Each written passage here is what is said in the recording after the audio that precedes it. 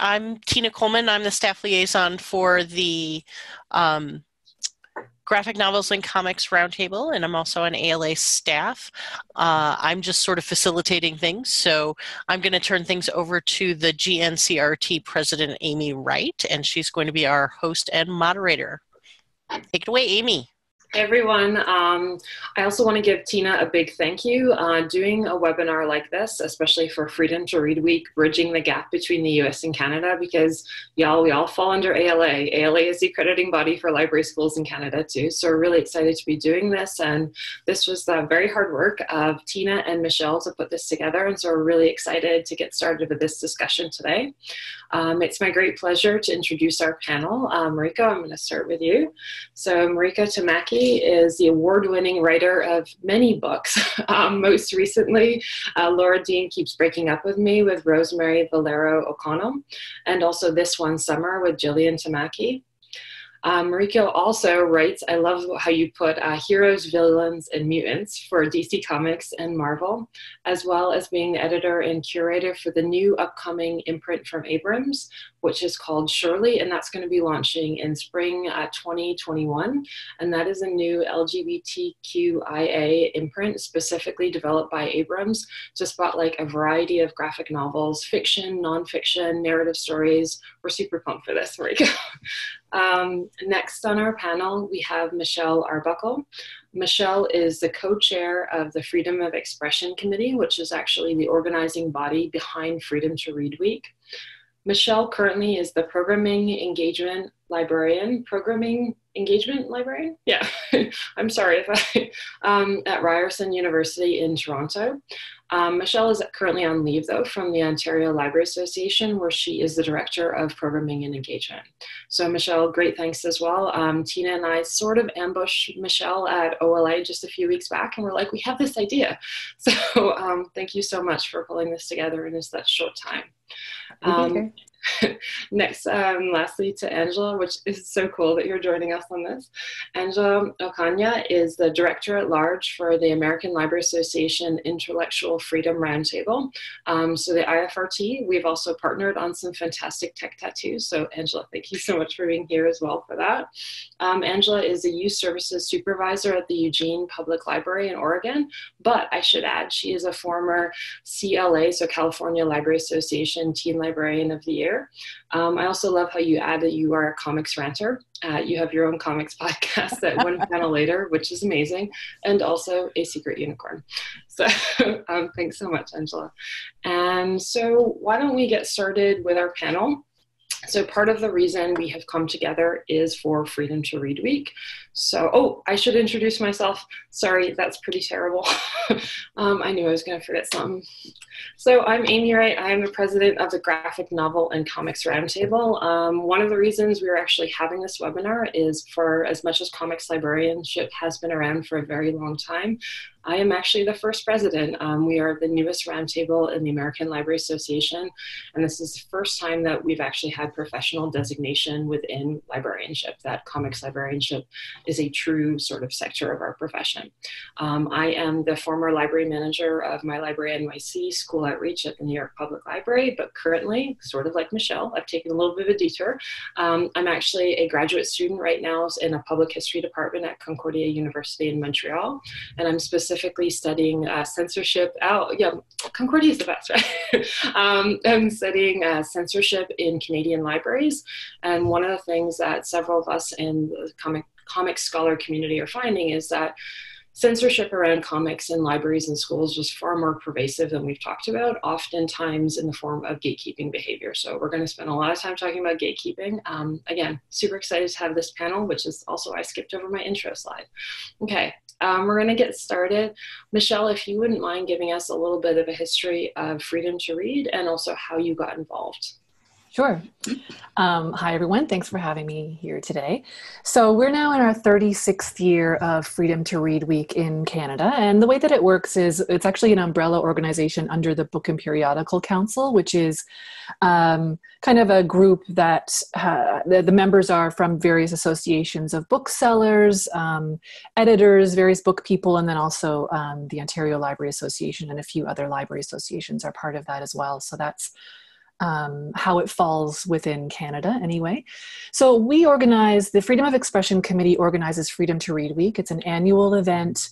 And really it's kind of an outreach advocacy event where we're encouraging Canadians to think about what it means to have intellectual freedom, to reaffirm their commitment to that and to understand that freedom of expression is guaranteed to us under our Charter of Rights and Freedoms, which I know we'll get into a bit more later about the differences between Canada and the US and those freedoms. But essentially what we do is we help people who want to be part of Freedom to Read Week or to be part of understanding intellectual freedom and what we read by participating in events. They might hold events and we just help promote them across the country. We have held some events in the past. We also spread the word through social media. Instagram seems to be a way to, bookstagram everything. Everyone's bookstagramming all the covers of things that they're reading. So there's a lot of movement there and people just making amazing displays. The work that goes, I'm not great at cutting construction paper, but some people are doing some really stellar work out there in terms of what their displays look like. So go take a look at that. But we give educators in schools lots of ideas on things that they can do to hold their own events, to talk about it with their students and young people. This is an issue that resonates, obviously quite a bit in schools, and I'm happy to see that. Even my own daughter's school, I see they've got a big display up with book covers on there, and kids are always like, "What? Harry Potter was banned?" And that seems to really strike a chord. So we talk about that and what that means. And then, of course, we put together a kit. So the Freedom to Read kit is something that the committee does together.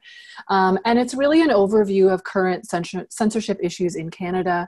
There's some provocative news articles in there. We have interviews with various champions of freedom of expression. There's some get involved, ways that people can get involved in activities.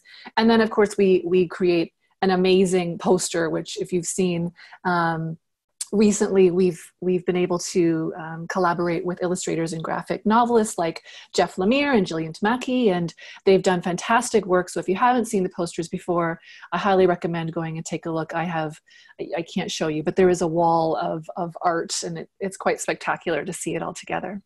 So all that being said, I am on that committee. I am part of that committee. I'm the only librarian who sits on that group. And to me, that's an important role to play. I come from the Ontario Library Association. I've been a librarian for about 20 years. And, throughout my career and my schooling, it has been an issue that's been really important to me. Specifically, I've looked at it at the lens of making sure or being aware of how queer voices are being treated in society and in libraries, and being aware of the ways that we are able to promote those voices or the ways that we implicitly or explicitly silence queer voices, and how freedom of expression amplifies or hinders that. And so it's an important issue for me. I, like most librarians, have been grappling with many sides of this issue lately, but I sit on a committee that is largely cisgendered white people, and I think that, there needs to be more varied perspectives at this table. There needs to be voices from our more marginalized communities that we aren't hearing from, communities whose voices are being threatened. And that's really important to me. So I like to bring that perspective, maybe not that perspective to the table, but to ensure that we're thinking about that, and that it's not just a full commitment to free speech no matter what. So that's kind of where I'm coming at with that. That's awesome. Thank you so much, Michelle, for giving us a background for Freedom to Read. And one of the reasons we asked Mariko to be on this webinar, for those of you listening, you may not know, Mariko, beyond being one of the most awarded comics writers currently, is also one of the most banned and challenged. So even though I knew the background of this one summer, I'm pulling it and I'm like, wow, this book is winning all the awards. But yeah, you were considered in 2016. This one summer, the book that you wrote with Jillian is considered to be the most banned and challenged book in all of North America for 2016. And you tend to top the list still for that book. We left the list and then we came back to the list. We were away from the list for a year, and then, I don't know, I guess like 8 more people complained and we were back on the list. Yeah. So I was wondering if you could tell us a little bit about, prior to 2016, what kind of familiarity did you have around the issues of bans and challenges, things like Freedom to Read Week or Banned Books Week in the US? And post 2016, what were some of sort of the revelations for you for your career going forward for this? I mean, I think it's funny because I think my original experience of banned books was Alice Munro, Lives of Girls and Women, which we read in my high school. We read for, I think, our grade 11 English class. And our teacher told us that it had been banned. And then I think that kind of like, we had like our own kind of Lord of the Flies moment in school where some of the girls then felt that it was super inappropriate. And then there was like like over Alice Munro, right? Like if Alice Munro gets that kind of treatment, then like what hope is there for the rest of us? So I knew that, I think the thing that I knew as like a younger person was that sex was the thing that got books banned. And I knew that, obviously, I knew that in terms of the celluloid closet, I knew the sort of the history of, you know, banning any kind of gay content, even like the mention of homosexuality was obviously not something that was included in, you know, I thought of it in terms of movies, but I never really thought of it in terms of anything that I would do. I think in part because I came from sort of an outsider perspective, like, you know, my first book was a Canadian indie book that sold 200 copies and most of them to my mother. So I never thought that I was going to be part of any kind of conversation. And This One Summer's, I think the sort of journey of This One Summer in terms of especially its recognition from the ALA was a surprise to us. So it was kind of new to be part of that conversation.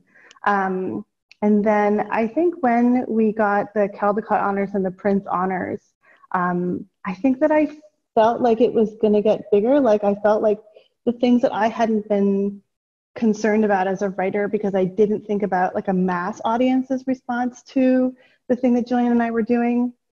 I got the impression, partly because many librarians came up to me and they were like, this is going to be a thing.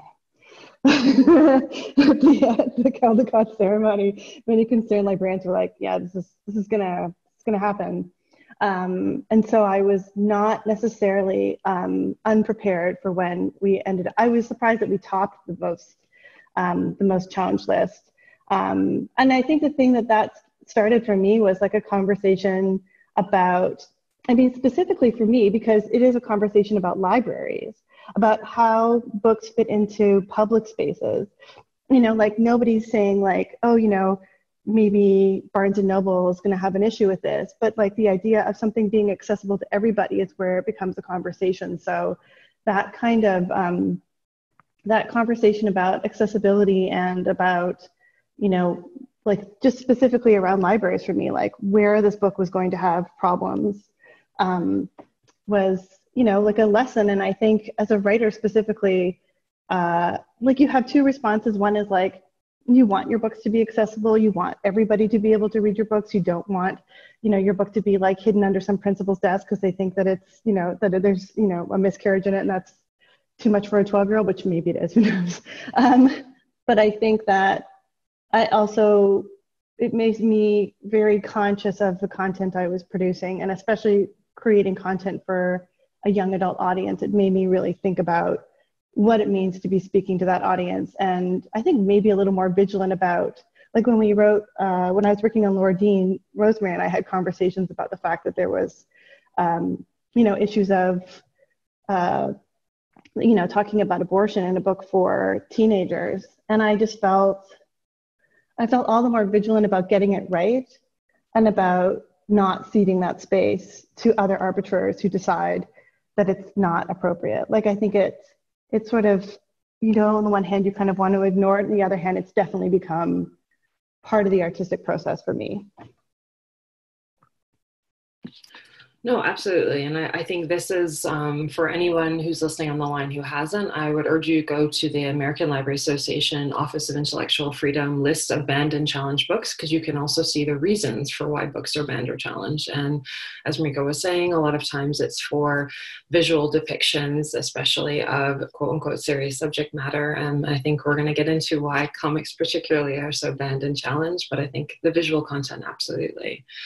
But before we get going, I just want to make sure, Angela, as a representative from the Intellectual Freedom Roundtable, if you wouldn't mind telling our listeners a little bit about the work that IFRT does in conjunction with the Office of Intellectual Freedom, and also how you came to be involved in this. Yeah, thanks.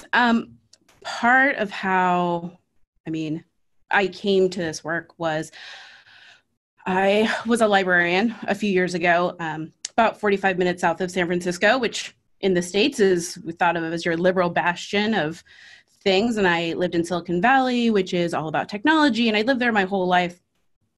And I was a teen librarian in a few years, the Pulse shootings happened in a club in Florida. And I worked with a lot of queer youth who said, I don't feel safe going to Pride. I feel like I'm going to get shot.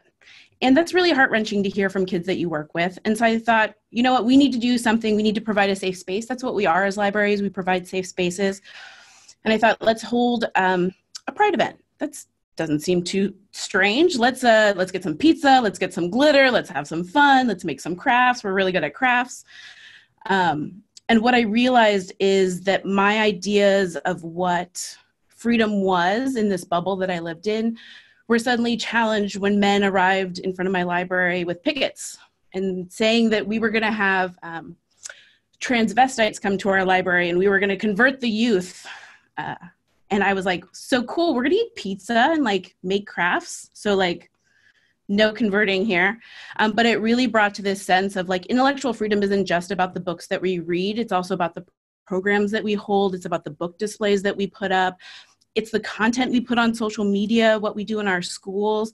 There's so much breadth to what intellectual freedom is. And it got me thinking about, how do we protect this? If I think that I'm in an open community where everything is accepting, and yet I have men on my doorstep challenging teens getting into a program, how does that work when you are somewhere where you don't feel that way?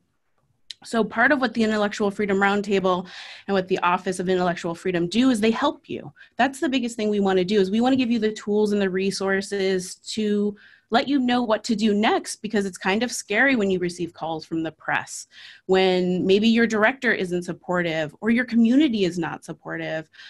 So part of what we do is we keep track of challenged and banned books.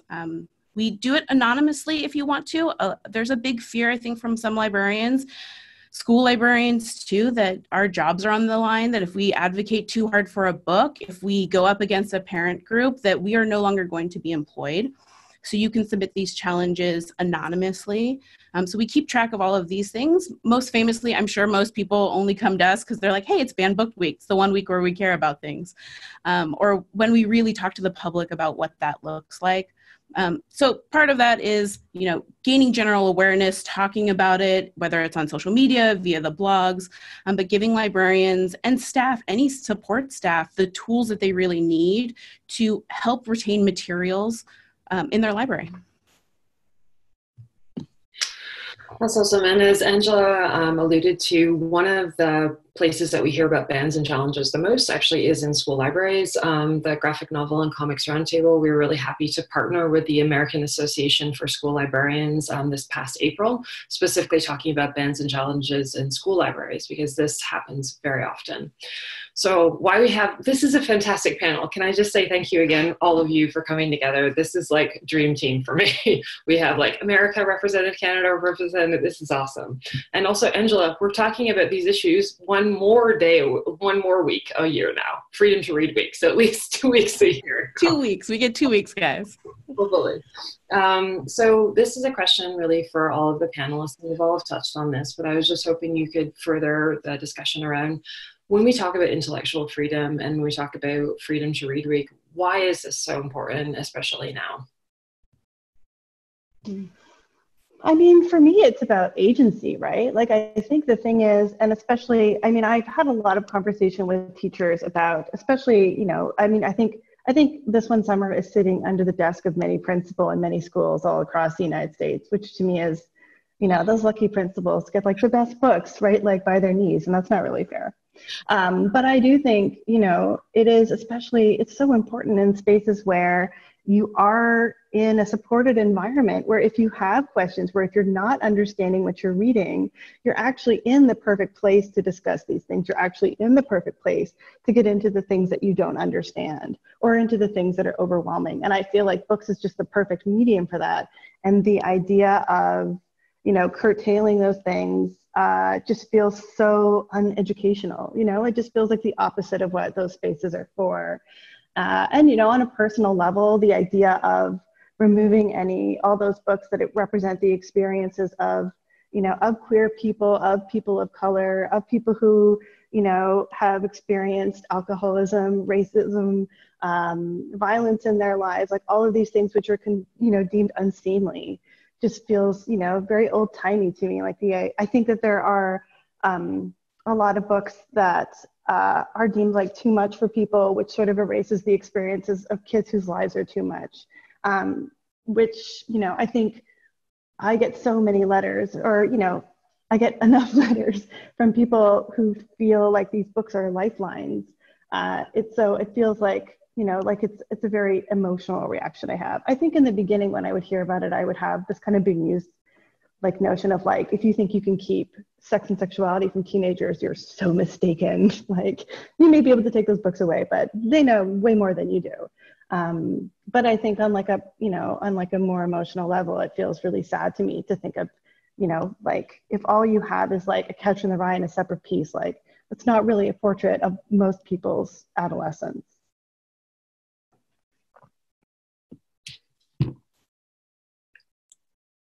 Michelle.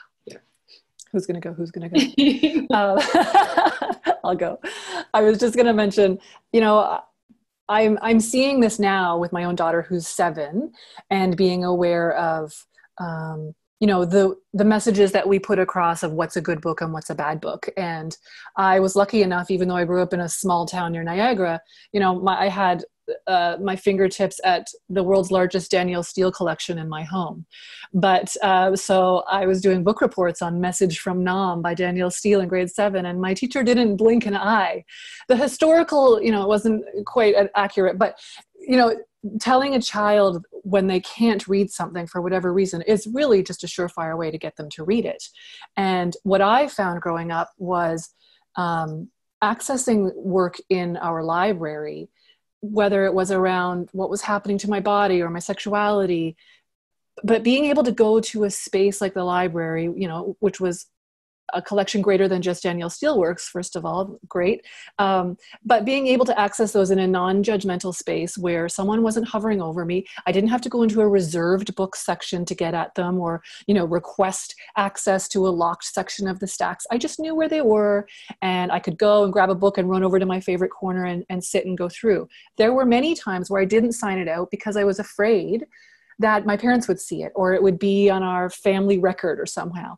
But I could still go in and read it and have access to it. And I think that's a really important part. That was a huge part of my childhood and my teenage years, was just knowing that I could go to a space and have access to it, read what I want, and then, go home all the wiser. And really, I'm so thankful for that experience. Yeah, and I think as a queer Hispanic woman, like my idea was to try and find myself represented through things that I read in the library. The library was, I'm sure like most of us, our second home. And so how do I find these books, but like don't want to have a conversation with my parents about like, cool, I'm gay.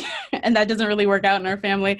But like wanting, like so desperately wanting to find those materials, but knowing that I couldn't like talk to my parents about it, and not that they weren't supportive eventually, but like that it was this idea that I didn't have anything that related to me. And so digging through the library and trying to find books that resonated for me. If some librarian had come and pulled those off the shelf and I never had access to those, like I was just trying to understand myself. And so I think when we look at like what why it's so important. It's because people want to find themselves reflected in the books that they find at the library and want to find this human connection that somebody else is going through the things that I'm going through, whether it's an alcoholic parent, whether it's your grandma who's on meth, whatever it is, like maybe it's just trying to figure out your sexuality and your gender. Like those books deserve as much of a place. And so I think that's why the conversation is almost in a way like we're recognizing, so silly, we're recognizing that people exist of all different walks of life. And so that recognition is this force that's coming into, well, why are we recognizing these people, and do they have a place in our society? No, I think those are all really good points, that a lot of times the stories that are making people uncomfortable are, it's not the stories maybe that are making people uncomfortable, but also what they highlight, that as you know, you put it sometimes, Mariko, people going through who have a lot, who are going through a lot of experiences that can be really uncomfortable. And one of the things we talk a lot about, though, when we do Banned Books Week and now for Freedom to Read Week, there's a lot of focus on bans and challenges. And I think most people, when we talk about intellectual freedom, most people can agree, at least in theory, bans and challenges, you know, that is something that certainly is an attack on intellectual freedom. It's a form of censorship. But one of the things we don't talk about, I would argue, as much, especially in our profession, is the behavior of gatekeeping. So we see gatekeeping being very persuasive and taking very many forms. One of the ways we hear about it happening a lot of times in school libraries is through restrictive vending agreements. Many times that's something the school librarian can't actually circumvent, but that definitely restricts access. So Michelle, you also mentioned even a form of gatekeeping sometimes in the way we talk about reading. You know, these are good books, these are bad books, and how that perpetuates certain notions of what reading is good reading and what reading kids should stay away from, or maybe what we shouldn't purchase. So I was just wondering if the panel can respond to what's your experience been around gatekeeping behaviors that you've either seen or heard about, or maybe ones you didn't even think about as gatekeeping, then you're like, wait a minute, that is that's some bureaucratic gatekeeping going on. I mean, I think one of the things that I've spent a lot of time sort of, you know, grappling with lately is just the canon, right? Like what gets taught to kids as, you know, in terms of, especially when you think of the sort of classics that are 6, 7, 8, 9, like what are the books that kids read that are considered to be, you know, have been the classics and are still the classics to this day, and how those things don't evolve.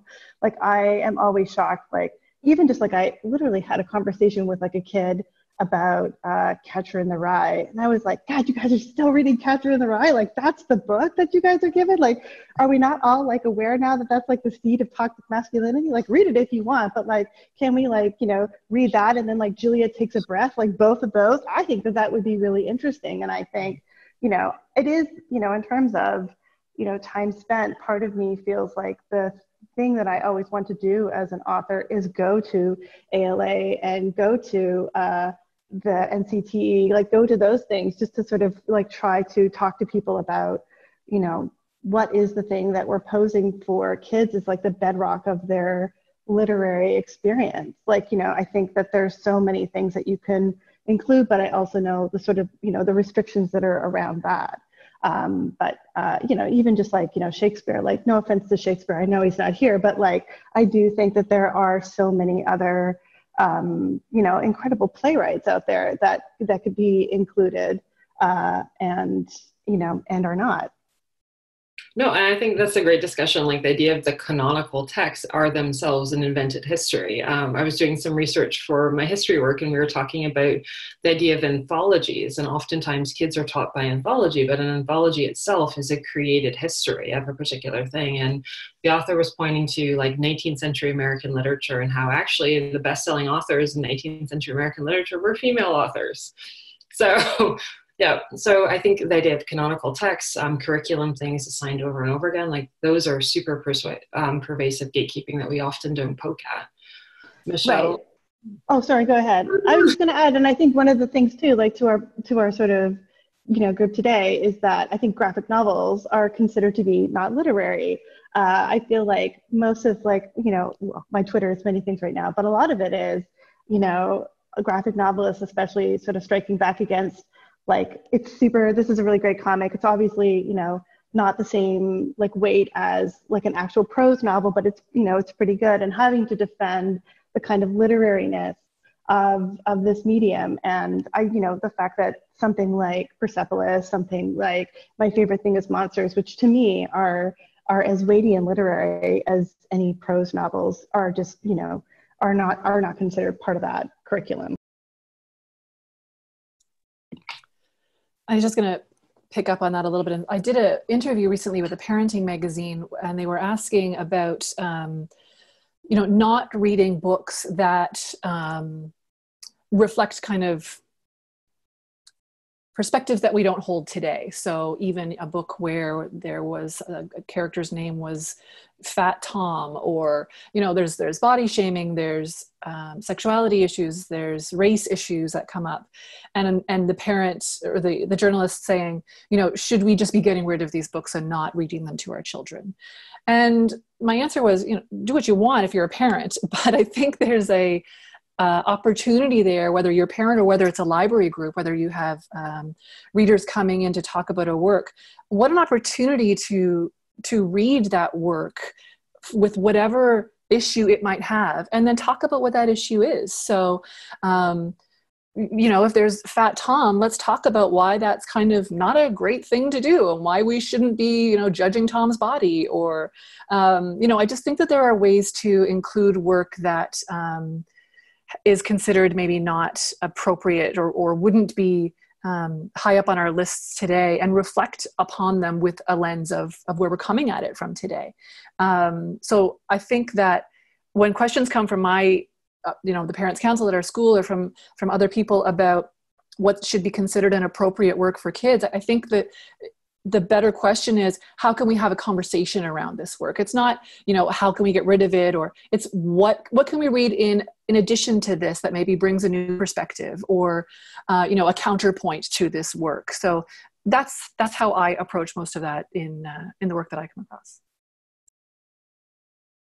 I think part of it too for gatekeeping is it especially hits our school librarians very hard. I was doing a anonymous survey for this ALA project that I was working on, and the answers and respondents we got from most school teachers was, I won't even buy the material because I think it's going to be challenged, or I think that a parenting group is going to come, or somebody's going to be upset about it, and that there is this sense of, I won't even purchase the title because I don't want to deal with what comes afterwards. And that we ourselves as librarians are self-selecting what we choose. And that works for both sides of the aisle. Like, I've talked to librarians who tell me they won't buy a Trump book just because they don't like him. And it's like, when we censor ourselves on both ways, we're no longer giving the public the option. And school librarians have this sense where it's harder because they are seen as, well, I brought this book home from school. And we trust schools in a way that we trust libraries, but parents bring their children to the library, or they're reviewing their materials. And so school librarians, I think, face this extra challenge of, not having as much funding, say, or as much support from their principals who are hiding their books under their desks, and just saying, like, it's easier to just quell this parent, like, just pull the book, don't worry about it. As opposed to, I think, in the public library, we often fight because we're like, roar! And principals come down and they go, no, roar, just take it away. So I think that sense of gatekeeping for school librarians is really tough, and our own personal judgments get in the way so often. Yeah, I think that part of this really is, and I saw there's a question in the feed about sort of like dealing with conflict. Like, how do you deal, especially now, right, in this current environment, like everywhere, like how do you deal with, it's much deeper, obviously, than a difference of opinion. How do you deal with things that are in conflict with people's core beliefs or with people's senses of safety?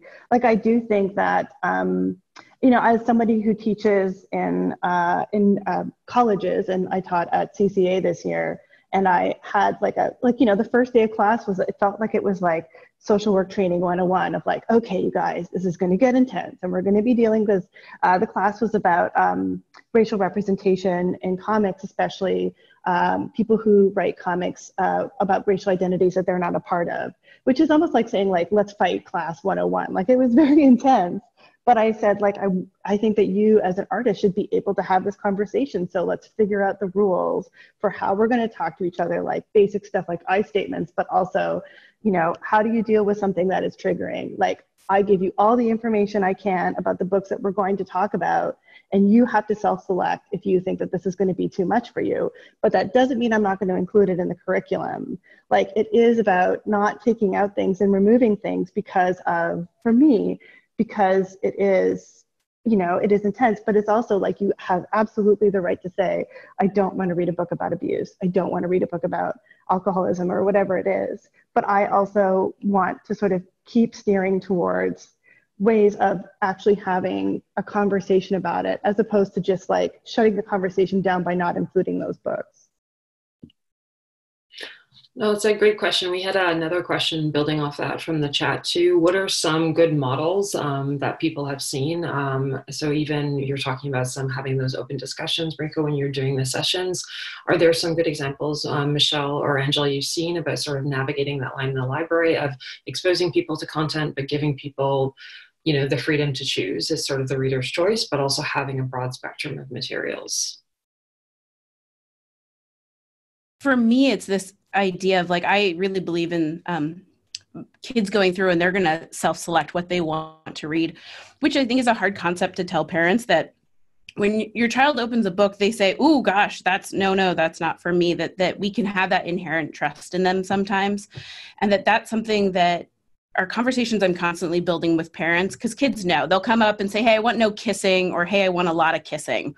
I'm always like, how much do you like? A little kissing? You like a lot of, where are we going with this? But that they know. And in the librarianship field, I think, especially when we work with youth, we have this sense sometimes of, we want to protect children, right? We want to protect children. We want to like make sure that they're safe. And then when they're teens and adults, we kind of sometimes care less.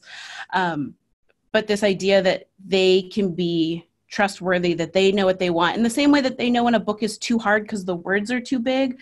When they open a graphic novel, they know, ooh, that head flew off. This too scary. They put it down. And this inherent value that we can trust the children that we work with, that you can trust your own kids, is one that I try and talk to parents a lot about, because that's one of the tools that we can give. There's all of the other stuff, like you should definitely have a policy in place for everything, whether it's how you choose books or what happens when they're challenged, even displays that you have or social media content, right? That gives us a good foundation.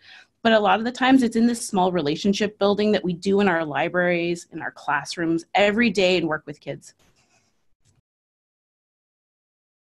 And I think that relationship building is huge in school libraries, where I find that for librarians, we talk about intellectual freedom a lot when we're in school, and then we get out, it's kind of like, oh yeah, maybe we're scared of it, or we want to pull it out when it's handy, but it's not something that we talk about all the time. I mean, I think particularly in school libraries, it's so important to, similar to public libraries, have those policies ready and make sure everyone knows what the policy is. Administration, anyone who's coming into the library, the teachers, even parents, understanding what the role of the library is in that school and how it can benefit their child. Because I often, even as a parent myself, have to remind myself, these parents aren't evil. They genuinely have their child's best interest at heart. So figuring out, where they're coming from, if they want to have a book removed, or if they want to question why their child has access to it, and then bringing it back to, remember, this is what the library is about. This is what we all agree. And I think, having that open dialogue with them and making sure that we're all on the same page of what the library means to that school is really important when it comes down to making hard decisions like that. And I think the biggest thing is, the reason we're all here today is, of course, comics. And if people, our listeners, aren't aware, comics remain some of the most banned or challenged historically, and they consistently are some of the most gatekept material. A lot of libraries do not have acquisition plans that can account for comics, especially floppy comics. We hear that a lot when we talk about collection development. Libraries say, well, we can't buy comics because unless they're bound. And my rebuttal always is, well, you have magazines, right? You've probably had magazines a long time, newspapers and that kind of stuff too. Like there are ways that you could have like a local zine collection or a magazine collection. So one of the things I want to now pose to the panelists is, why comics? Like, what are some of your thoughts about why they are consistently still so banned and challenged while we're also seeing this amazing, wonderful explosion in comics? And what were some of the things you heard around comics reading growing up? I mean, funnily, one of the first things I heard about comics was when I was at the ALA in 2008 with Skim, and we had this like lovely, maybe some of you were there, and we had this great dinner with our lunch with a bunch of librarians, and like one by one, all these librarians came up to me and were like, "Congratulations, I'm not going to read this." They were like, "The print is super tiny, and I don't know how I'm going to get through this." And we were like, "Cool. Maybe this isn't going to be our career because it seems like the librarians don't like it." But I do think that it is, it's another way of reading. And I think sort of, it is sort of maybe in some ways like a generational thing in terms of like, that's okay. That's okay. I mean, I knew that some librarians were reading it. And I do think like it's changing. Like that ALA versus the ALA in 2016 were like two completely different things. And then we were like mob by Comics FinX that were like, this is the best. So I think that, there's like it's sort of a generation of people who saw it as like superhero, and also to think that superhero stuff can't be serious instead of like, the sort of like mythology of our modern age. So I think that there is, I think some of it is sort of like a class thing, right? Like, well, this is like trash reading. This is like, this is the sort of thing you can buy at your convenience store, and, ergo, it can't be anything serious. I do think that especially like the community that I grew up in Toronto, like it felt like we had such an incredible literary scene in terms of comics. Like for me, I came into the scene with people like Jeff Lemire, who to me is the Alice Munro of graphic novels. And I told him that to his face, so he knows it's true. But yeah, I do think that it is, evolving, but also I think, the face of comics is changing. Like now you have people who are coming out of school and are getting, graphic novel publishing deals, like from the get-go. Like you have this whole new voice of writers who are sort of starting off things, thinking about writing graphic novels, which I think is which is a pretty new thing, like mainstream graphic novels, which I think is a new thing. I think too, we're seeing such a boom in children's graphic novels. Like, I think we've been beating down the door of like, kids deserve to have comic books that are not just retellings of like, we've dumbed down Spider-Man for you, here you go, but like real graphic novels that speak and talk to them. And so we've seen this like huge, like boom, like it's such a, people realize where the money is, right? And we're like, cool, there's a lot of money in kids' comic books. And I think we see this issue like on the banned book list. A lot of the reasons we end up getting banned books and banned graphic novels is it's called sexual content, unsuitable for age range. We're really talking about like there's gay stuff in it, right? Like we don't want you to have that content. And as we see this rise in the kids comic book area, we're going to find diverse stories that are being told about queer people, and it's popular. So it's going to get in the hands of a bunch more kids, which means a bunch more parents are going to say, hey, maybe queer content isn't right for my kid, and it's probably not right for your kid or your kid. And so I don't want this book to be here. And this notion kind of like comic books are fine, but they're not real literature. We're seeing almost having to prove that it's real literature, that kids are devouring it, that the kids who read Raina are now growing up and they're going to read a bunch of other stuff, and really focusing on this market. If we're not prepared to start talking to parents about why there's queer content in their second grade comic books, like I think we just really need to look at what I will assume is the rise of comic books being banned and challenged in schools and in libraries. And I think it's important too to reflect on the history, the stigma behind comics and graphic novels from the 50s with the decency crusades and the comic code, and the fact that comics have been rendered as material subliterate material only for children. And so they haven't been able to evolve into a form of literature that adults can enjoy. So, I was in my late 30s, sadly, when I read my first graphic novel, and only because Seth was coming to speak at our conference, so I felt like I needed to have something to talk to him about. But it was the first time that I realized, oh wait, this isn't just for children. I think that now, if children have, this is my hope anyway, now as this generation is realizing that more of these issues are coming up in the graphic novels and in comics, my hope is that as they grow older, they're going to carry that with them. And more it's going to be an art form, a form of literature that adults will find acceptable. And it's just going to evolve into a thing that, broaches those necessary topics and isn't considered subliterate or something that's, just for the kids who are too lazy to read the real stuff. So hopefully, that evolution will now continue as if we let it to, if we allow it to evolve.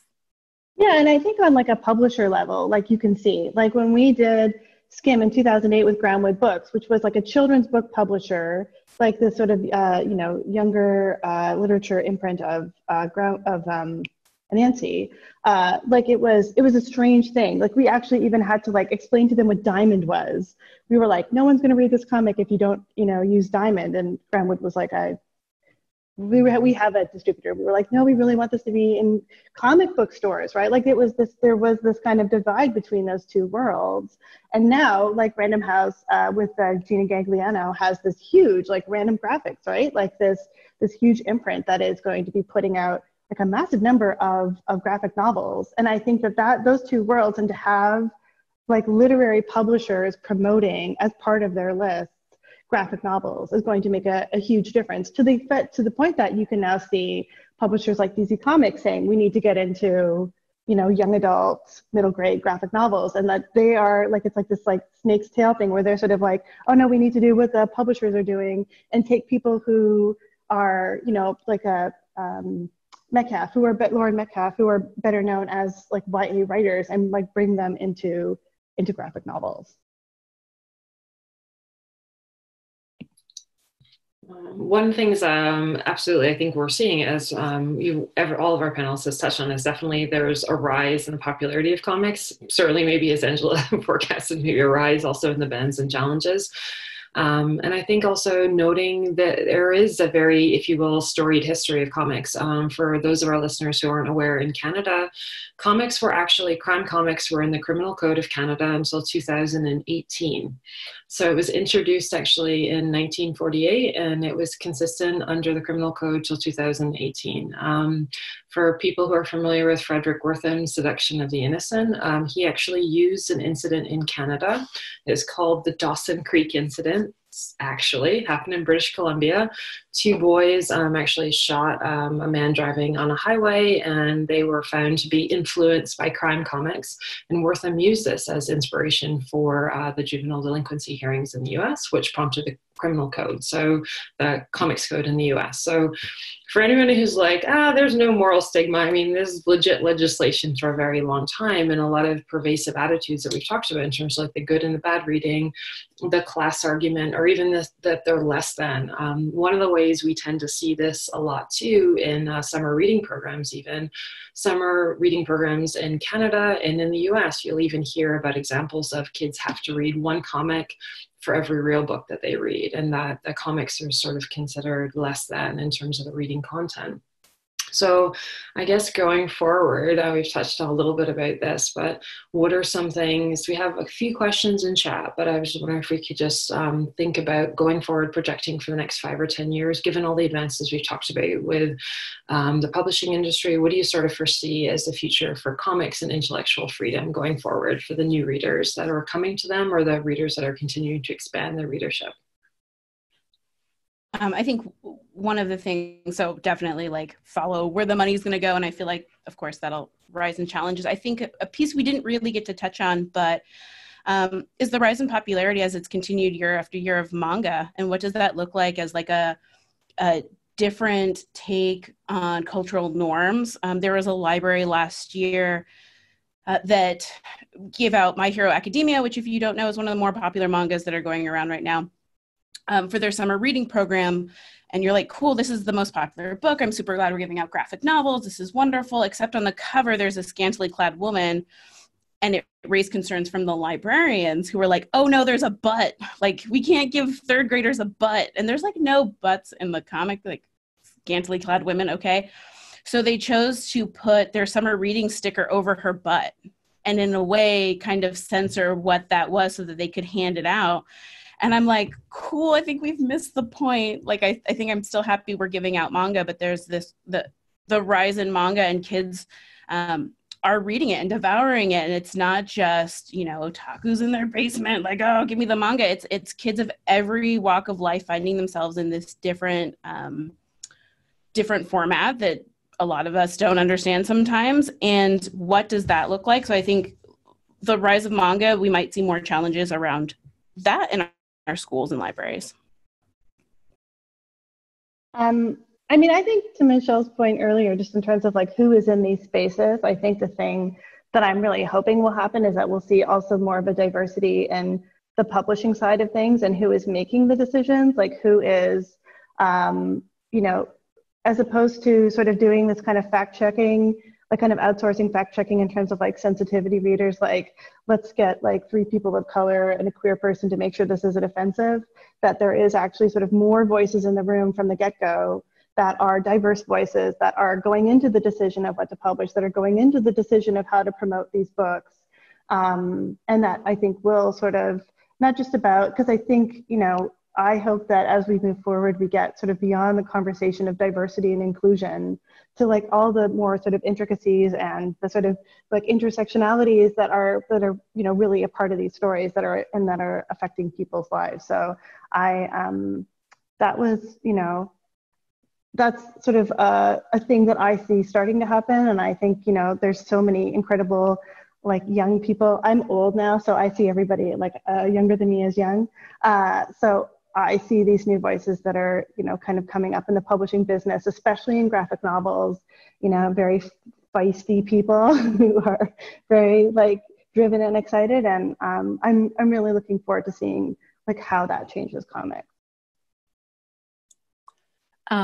I think something that I'm fascinated to see how it progresses is just the fact that the youth will not be silenced. And, you know, I have a house of 7-year-olds yesterday, and they all want a YouTube channel, and they all have something to say, and it's all original, and it's worth you hearing.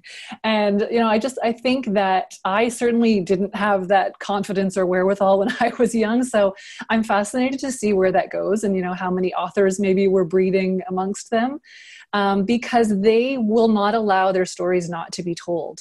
And if they don't see themselves reflected, then they're making their own. You know, there's like a resurrection of zines happening, and people putting together their own work to reflect what they see around them. So I'm encouraged by that, and I'm fascinated to see where that's going to go, because I have high hopes for them.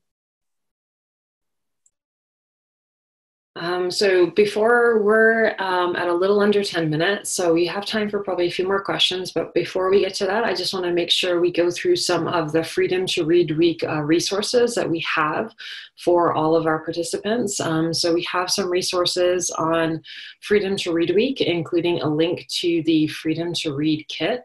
There's a lot of different suggestions for educators, including how you can prompt discussions with your classroom around Freedom to Read Week. There's suggestions such as banned book, read a banned book, have discussions around challenges.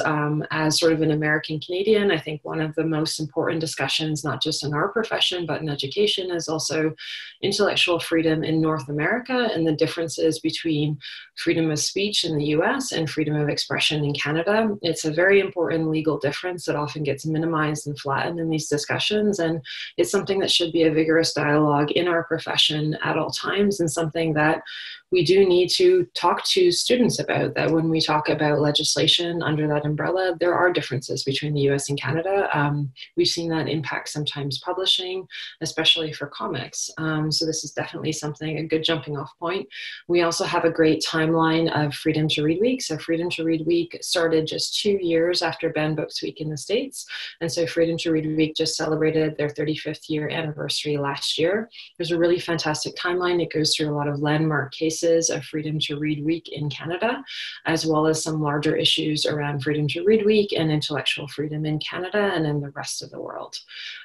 Please follow along all week long. One of the things we're super excited about through the Graphic Novel and Comics Roundtable is we will be continuing with some of our live stream. We're going to be pulling up some of our archive webinars from Banned Books Week this past September.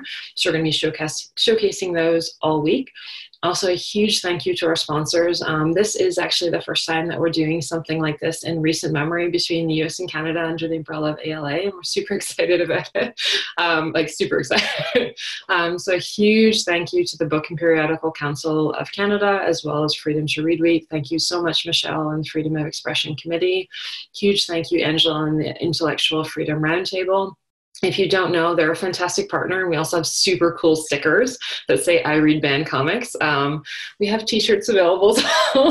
Also, a huge shout out to the International Relations Roundtable. They were an organizing partner for this, and they're one of the most important voices in the discussion, because when we talk about librarianship, we are an international profession. The ALA covers Canada, it covers Mexico, the United States, and the Caribbean. And so when we talk about dialogues in the profession, it is an international discussion, and we need many and more voices at the table. We also have links if you have or encounter a challenge or a ban. We have a link to Freedom to Read has reporting, and that form is actually open all year long. As well, we have the link to the ALA Office of Intellectual Freedom for reporting a challenge. I would highly encourage all Canadians who are listening in, please report both. It's really important that we monitor bans and challenges and really have a sense of why people are banning and challenging things and what kind of sort of feedback around titles we're hearing, and also some tools for anybody. You're not alone. Most people who've worked in the profession have had bans or challenges. I kid you not, I had a book challenge during Banned Books Week one time in New York. It was pretty, I was like, good timing. Before we finish up, I think we have about 4 minutes on the line. So a huge thank you, of course, to our panel. But yeah, if we have a few more discussion points amongst our panelists, we have about 4 minutes left. I just wanted to say how excited I am to hear people saying "about," because I'm living in California, and I'm just loving that part of it. So I just needed to say that. Yeah, me and so I'm currently in Edmonton in Alberta, and so yep, it's a very strong about. Yeah, it's really great. It's like I'm loving it.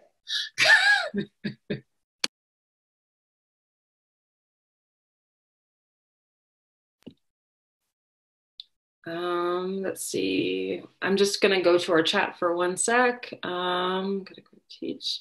So for everyone on the line who has watched along to our live stream, we'll also be archiving this content. It'll be available at the Graphic Novel and Comics Roundtable YouTube channel. And I would also, again, urge you, we will be bringing up content that we had aired previously in September for Banned Books Week, and that was actually 5 days of webinars, and we talked about a lot of issues around intellectual freedom for Banned Books Week, including privatization and access actually in prison libraries. So there's 5 topics, 5 days of content. We're going to be replaying all of that this week as well for Freedom to Read Week, and hopefully we only had 1 webinar this week, but maybe next year for Freedom to Read Week we can actually have 5 days of webinars, 5 days of discussions, and maybe, Mariko, to your point, maybe more abouts and more fantastic, wonderfully commingled Canadian American accents talking about these topics, because they are very important. And I think for all of us who love comics, it's sort of a hard discussion to have around intellectual freedom when sometimes even within our own profession, people say things like, oh, Skim, that's a really nice title. I'm not going to read it.